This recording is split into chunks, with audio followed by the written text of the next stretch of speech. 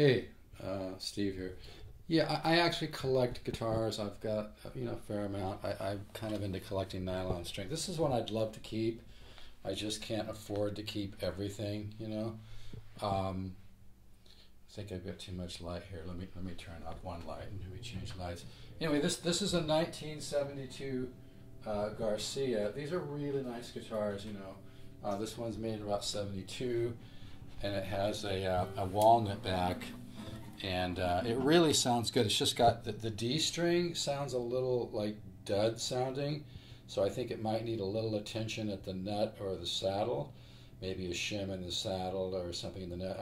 I was gonna mess with it and maybe give it to one of my sons or something, but I don't know. I just thought I'd throw it on here. I don't want to argue price. I mean, these go for more than I'm letting it go for. Somebody could even buy this and just dial it in a little bit and sell it and make some money. I don't care what anybody does. But it's a beautiful guitar. The walnut back looks really cool. And like I said, I've got quite a few Garcias, and I get some great tone out of them. They're really nice guitars.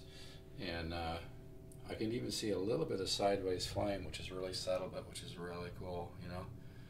Yeah, there's got a little bit of sideways flame in that walnut. I think it's got an old pine top. These are cool guitars. They have a lot of soul and a lot of tone.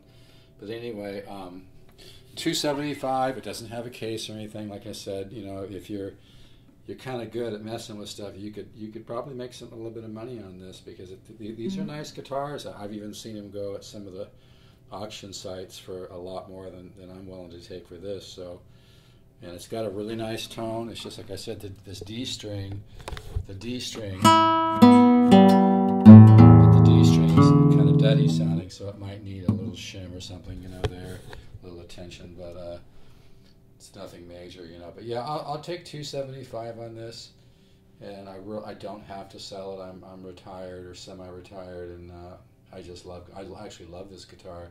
It's kind of hard for me to let it go, really, and that's not just cute bullshit sales crap. I love my guitars, and I love Garcia guitars. I really dig them, man. I think they really have a nice soul and a really nice sound. It looks like the fretboard could use a little bit of oiling. It's a little dry, so you could treat the fretboard a little bit and give it a little moisture. But it's a beautiful guitar. It looks really cool.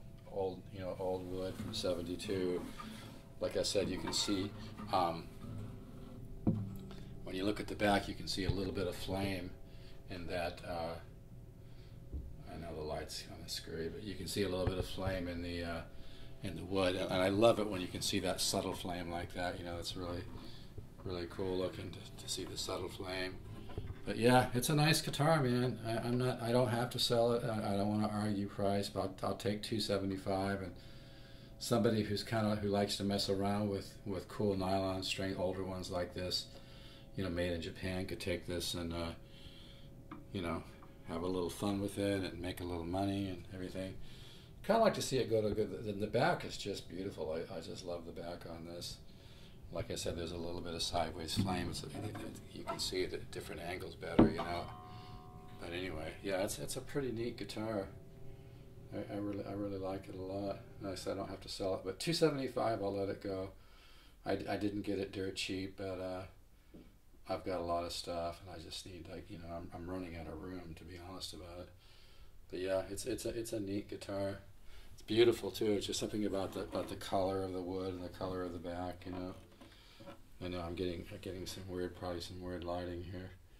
Anyway, 275, and cash, no trades, no case, no bag, just a nice vintage guitar. Like I said, I've got a lot of Garcias, and man, they sound great.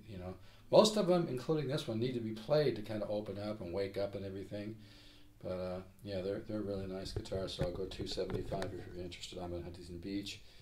You need to come to me. I meet people at Starbucks outside where it's safe at Heil and Bolsa Chica. All right, I'm 714-548-0385.